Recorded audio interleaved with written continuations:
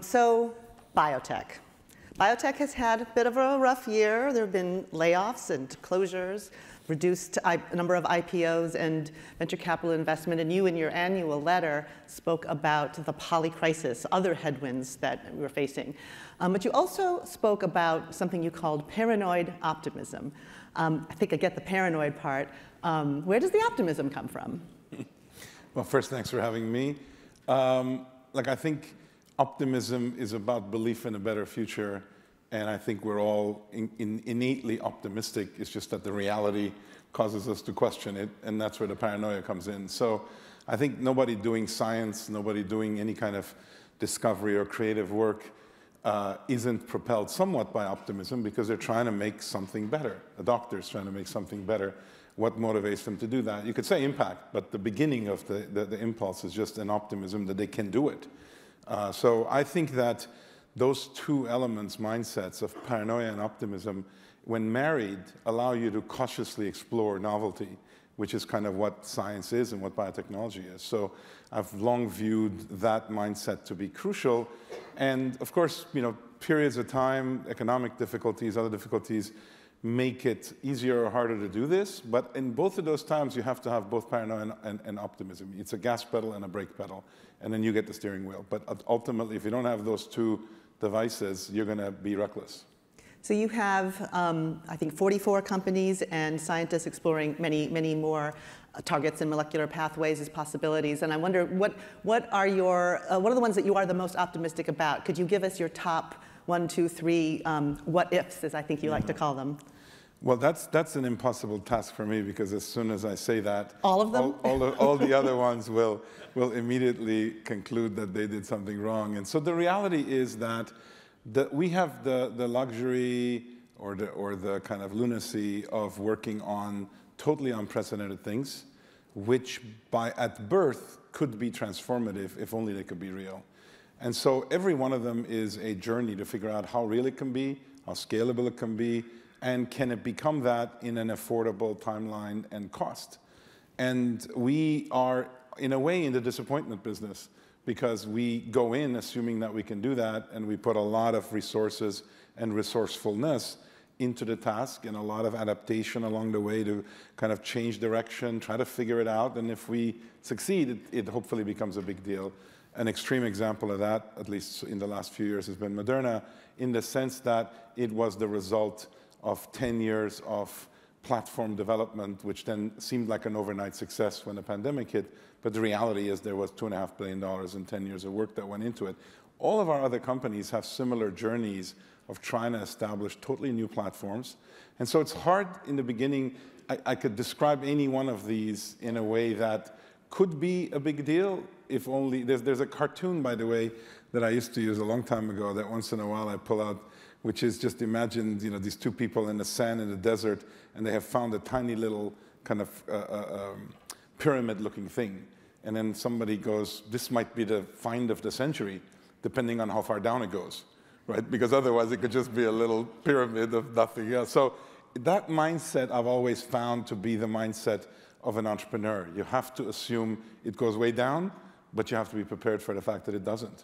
Well, you mentioned Moderna. Does the success of Moderna and the place you're in now, which was different than perhaps it was a few years ago, has it changed at all the way you think about, say, your risk tolerance or the scale at which you want to approach things?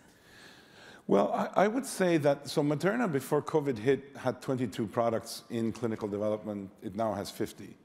22 products was significantly larger than pretty much any biotech company in that stage of development.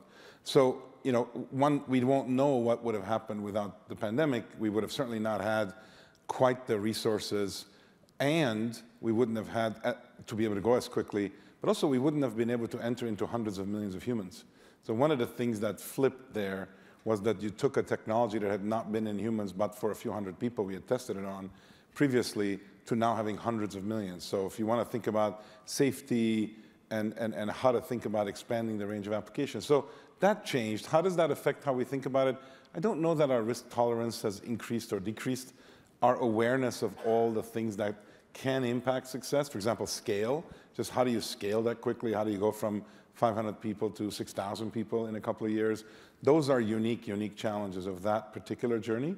But there are other things that we've learned from Moderna that are benefiting a lot of our other companies. So for example, Moderna was very early in doing strategic partnerships, and we observed that closely, and we thought it's unique to them. Today, much of the time I spend on helping our companies is all about making strategic partnership with large pharma companies, because what I've concluded is that in the end, a platform to become a real kind of a long-term success, you need to be linked to the incumbents in the field. And so we're prioritizing that, and we got a lot of that learning from the experience with Moderna. So one of the, I think a couple of strategic partnerships involve Novo Nordisk, the maker of, say it with me, Ozempic. That's a very different kind of company than your startups. It's a much older, it's a European company owned by a foundation. It has a very Danish culture. How do you make relationships like that work between startups that need to stay nimble, but working with the established big pharmas that have a different way of doing business and maybe take longer? Yeah. Well, you know, I mean, Novo is a company that anybody in this field has known for a long time, and you know, very Danish is an advantage or a disadvantage depending on how well they do. Turns out these days it's an advantage. And so I would say that one of the things you learn in doing startups is you really have to understand the ecosystem you're working in. And inevitably, a company like Novo has been a long-term oriented, kind of dominant in knowing about diseases in diabetes, metabolic disease. And there's no substitute for that level of knowledge of the unmet needs and approaches and staying power. I mean, the fact that they're owned by a foundation or a holding company, the fact that they have this 100-year commitment to this disease has its advantages, which is that if there is something that it takes 17 tries to get to work, they'll be there at the 17th. Most people give up after the third, let alone if they have quarterly reports to investors that kind of say, well, this isn't working, you should move on and do another disease. So I obviously have great respect for them. And I think that in an interesting way, I think of what we do as a form of kind of scientific insurgency. I think what they do is incumbency. And these two things, rather than being at odds, are actually quite complementary if they can work together, because an incumbent ultimately relies on insurgents to take the kind of risks that they cannot take quite as early. And yet insurgents often think about replacing the incumbent as their objective. And in many ways, if you build enough value, there's ways to share that value and continue to be an insurgent in lots of other directions. And that's kind of how we view our role, is that we think what we've built at Flagship is a network of insurgents, each of them trying to take on some unprecedented thing. If they happen to succeed, then now they are showered with massive challenges of scale and resourcing, et cetera. And those are the things where the partnerships can begin to make sense. So we're experimenting, we're learning, but I think that's more compatible than you might think. What is less compatible is a slight variation of what already exists, which a startup wants to bring forward, which the large company might as well do themselves because it's not that big a departure. Those relationships tend to be more transactional as opposed to interactions, where we like interactions that can kind of transcend 1 or 2 years and really start sharing knowledge and sharing success. Well, how do you make those interactions happen? Do you have teams from the US startup that embed in Denmark or vice versa? Is it just a lot of Zoom calls? How does that, walk us through how do those relationships really get built? Well, so in this case, I guess maybe I'll be more specific. We started 3-4 years ago internal to Flagship. Flagship's known for building platform companies. Platforms in the biotech space are new modalities like mRNA, new technologies, or for that matter, a new piece of biology that once you develop mastery in, can create many products. That's what I mean by platform. It's one common investment, many products. So one consequence of that is that you're not going to develop all the products you can actually conceive, because it just takes a lot of money and a lot of time to do this in our space. So you now have an excess of potential inventory. It's not real yet, just because you have so you need a way to get it out to have impact. So the relationships that we forged first were preceded by Flagship realizing we better have our own internal capability to develop drugs. And we started a program about 4 years ago called Pioneering Medicines, and that's now grown to almost 100 people. These are all experts in drug development in different disease areas that joined us with a view towards taking individual programs and advancing them to human clinical trials. Once we did that, that entity looked much more recognizable to a Novo, to a Pfizer, to others, than our platforms do, which look like kind of novel foreign objects that kind of like, we don't know if it's going to work. And it's those teams that have forged these relationships. So they're very collegial, very much about aligning around what a target product profile would be that we could aim for. Then we bring in some new platform capabilities to enable that. We have a bunch of stage gates along the way. And if things progress through stage gates, through shared risk, shared rewards, we advance them into clinical development. It's a, this might be shocking to an audience that may not use the following words that I'm going to say, so brace yourself. But I view what we're trying to establish as a notion of innovation supply chains. So supply chains are thought of as manufacturing conceptions, but actually I think the pharmaceutical industry is just as much about creating impact from innovation than any other industry. And yet they don't think about often where are they getting these innovations. They understand where they can buy products in licensing, but thinking about innovation supply chains, saying how do we line up some upstream contributors of capabilities and inventions that feed into our production plans and our pipeline. That type of supply chain, the mutualism that's involved when an end manufacturer relies upon the innovations of its suppliers, we don't see that a lot in our industry. And we're believers that if this is going to be a long-term game, you really need to forge these relationships. So that's kind of what we're playing with, is this notion of innovation supply chains. Do you need to invest in and start those supply chain partners yourself, or can you partner with outsiders? Well, we are wanting to establish these supply chains between our innovations and the pharma companies as the equivalent of a car manufacturer. In other words, the downstream or the Apple of the world that relies upon innovations upstream, the pharma industry is that for the way we're thinking about it. And once in a while, like in Moderna, we will create a pharma company.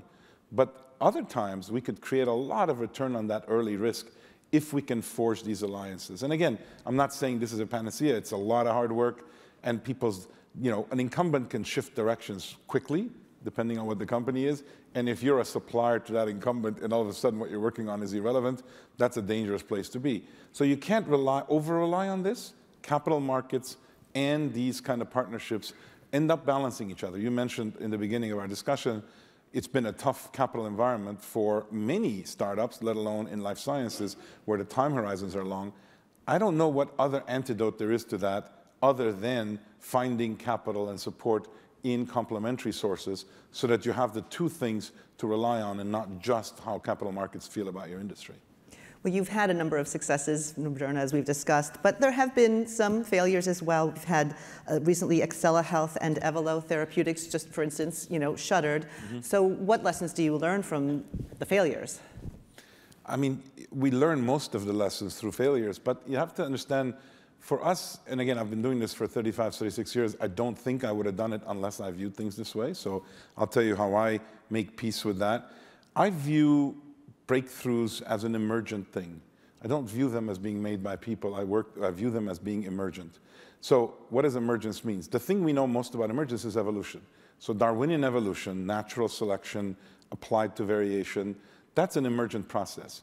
And so what I mean by that is that I view what we do as create a lot of variation, apply a lot of selection pressure, and then iterate, iterate, iterate, iterate.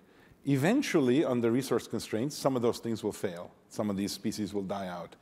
And you can learn a lot along the way, but if you're not willing to suffer those failures and actually run the experiments, you cannot have the successes. So to me, a successful species is the descendant of a whole lot of species that went extinct in an indirect way because they were in the same competition. And so I very much think that while it's super important to learn from these things, you have to realize that if you're not meeting enough failures, you're not going to have any successes. And so we view it in a fairly objective way. Now, how you approach it obviously impacts people and careers and the like. Given our size and scale, we do our best to make sure that that process is institutionally supported versus an individual startup where if you fail, you shut off the lights and that's it. So we have a long history of being able to help people. A lot of people in our companies actually get redirected into other companies. We have 40-some companies. And so I think there's ways to do that, and I don't want to kind of dismiss the human impact, but that it is a necessary part of creating breakthroughs. I don't know how to create breakthroughs otherwise. So the Neanderthals and the humans, they continue to have relationship for a bit until the humans can benefit in the long run. And then people will sequence the humans and find a lot of Neanderthals. A lot of Neanderthal, yep. Yeah, there you go. So one area that's attracted a lot of attention and money is longevity, and that's a broad category that means not just, I think, to people expanding the lifespan, but what people call the health span and wellness. What is Flagship's ambition in that space? We have, for the last few years, been working on what we call preemptive health and medicine. This precedes the pandemic, although the pandemic kind of took over this topic. And that is, can we, with just the observation that, that many now have made, that what we call healthcare is a euphemism, it's actually sick care. And you know it pretty easily because you have to get sick to get any of it. And so very little of healthcare is dispensed before you're sick. So the question is, if you started over again and you actually wanted to dispense healthcare, what would that look like? And we think about prevention, so clearly we have vaccines to do prevention. But the more we've learned about disease, the more I think we can find traces of the early phases of disease that one could easily call pre-disease. There's such a thing as prediabetes. When you get a colonoscopy, you're looking for often polyps. Is that a cancer? Not necessarily. Is that a pre-disease of cancer? Absolutely. So you want to do something about it. Why don't we as a society spend money actually trying to detect pre-disease in pre-patients and pre-treat it so as to delay the disease? That was what we mean by preemptive health and medicine. So perhaps health span more than lifespan. Health span for sure, health span maximization for sure. And I just think, so one interesting statistic, in the UK where they trace these things, we looked a couple of years ago, 2.5% of their healthcare cost goes upstream of disease. So 2.5 cents in upstream, the rest downstream. Imagine if our military operated that way. So we basically spend 99% of our money in war, and 1% to avoid, prevent, delay war. We figured that out as a society a long time ago, and we said, you know what, how about we put in 10, 20% and more upstream of that, and then reserve these really expensive weapons when we really need them. That same mindset in health is complicated by our insurance system, our regulatory system, and so on. But if I said today, are we really going to provide healthcare the same way 50 years from now? Most people say, no, no, no. By then, we'll be able to see very early signs of disease. And for example, in cancer, where we're working, a company called Harbinger we have, is not only looking for cancer in circulating blood, but we're looking for stage 1 and stage 0 cancer. There's no other manifestation, but for the fact that if you wait 6 months or a year, you'll actually get a diagnosis. If we can get to that early stage, then pharma companies will be able to try agents of that subset of people. I'm very optimistic to your words, but I'm also very paranoid that there's a hell of a lot of things that will get in the way. Still, the prize is worth the struggle. And I think we're definitely working on that. We've got many companies that are chasing that. So we want to get to the audience questions, and usually I try to give folks a little bit of a warning, but we're running low on time, so I'm just going to go straight to the questions. If we can bring the lights down, there are mics around the room, and if people raise their hand, I can call on you and get a mic to you. This gentleman here on the side, I think you were first. And I'll try to be brief. Please, please introduce yourself, if you would. Peter Berkonis, Inception Property Group. We own, manage, develop healthcare facilities. I like your comment about the innovation supply chain. I'd like to say or ask, what is the gap in the human capital supply chain to serve the innovation supply chain, i.e., what are universities and people studying life science, what should they be aiming or targeting for to best fulfill that innovation supply chain for Moderna and your competitors? Yeah, that's a great question. I mean, there's a lot of different answers I can give you, but in short, I'd say first, it's really important for people to realize that when you work in this industry, you're basically, by definition, having social impact in that you're dealing with people's health and their lives. It's an extremely rewarding industry to be in if you are mission-oriented. Second, you want to give people not only tools for the present way in which it works, but for the future. And by definition, that means we believe a heavy emphasis on being able to be familiar and able to use AI approaches across the board. This is an inevitable, irreversible trend that's affecting our industry. So, and places like Northeastern University, for example, where they've had a long-standing record of getting students embedded, we have tons of, our companies use a lot of these interns. So how to get people exposed, infected with the potential of working in this space, and then how do you enable them to be able to learn how to grow and how to learn?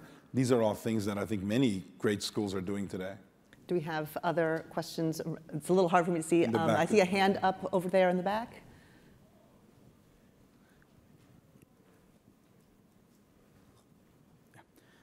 Dr. Agatha Green, thoracic surgery, Cleveland Clinic, Florida.